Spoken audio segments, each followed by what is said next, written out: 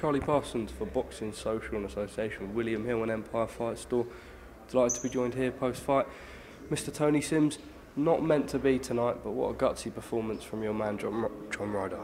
Yeah, and he put up a spirited performance, and I'm proud of his performance. He got hurt in the second round and broke his nose, and I think that put him back for a few rounds, got caught in the fifth, got put down.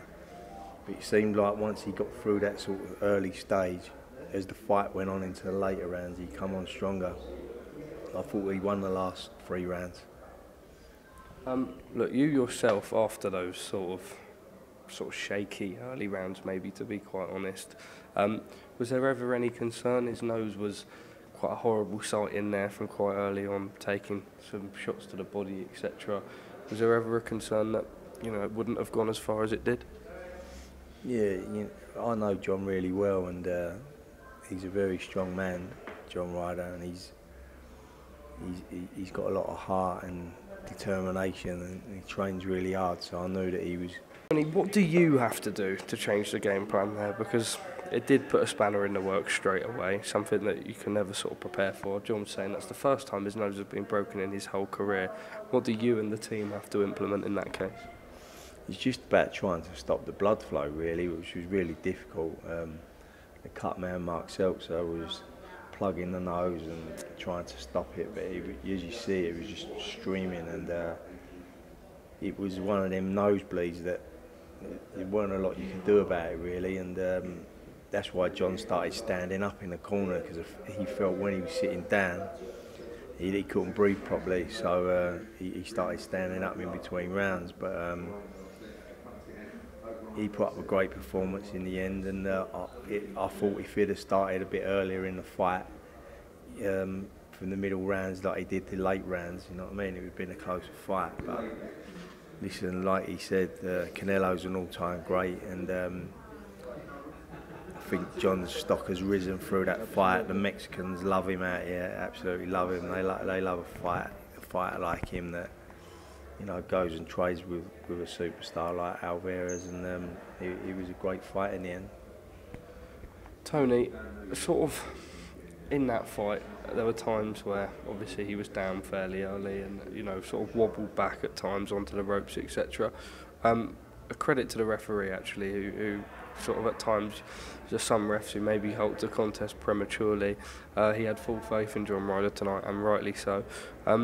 Did you ever consider throwing the towel in? No, I mean, when John went down with that shot in the fifth, it was a great shot. It was a straight right hand, and caught him on the button. But I see him taking the count on his knee, on one knee, and he just seemed fine when he got up from that. And as you see, he came back the strongest he'd been. Yeah, and started letting his hands go. But no, I didn't think there was ever a time in the fight that I was going to stop the fight. Moving forward, 168, a division full of talent. Obviously, Canelo out the way, but you've got Benavidez, you've got Caleb Plant, the list goes on. John is 34 now, but he wants to carry on fighting. He believes he can compete at the top level. You believe now, if anything, he's more credible for all those big fights at 168? Yeah, as you say, there's still some big fights out there for him, and Eddie just mentioned to us about maybe making a Golovkin fight at the end of this year with John. So there's big fights out there for him, and people want to fight him because, look, at the end of the day, he put a good performance in against Canelo, and there's not a lot of fighters that have gone through the 12 rounds with him. So he's still got plenty to offer the game. Tony, I've been with you guys all week, and of course you believe that your man would be victorious, but like you say, his stock has risen tonight. Emotionally, what's the feeling?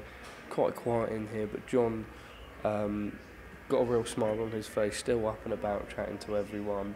I know you're not going to be happy, of course, but what are the emotions right now?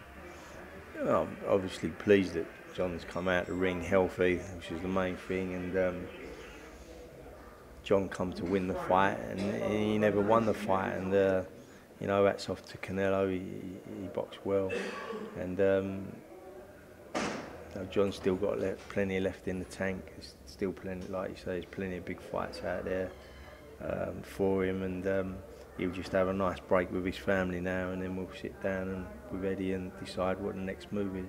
Tony, lastly from me, on the record, I'd just like to say thank you for everything this week. Really welcome me in, and I've enjoyed every single minute with the team, so really thank you for that. Yeah, it's good having you around us, Parsons. You're a nice kid, mate. Top man, Tony Sims, thank you very much.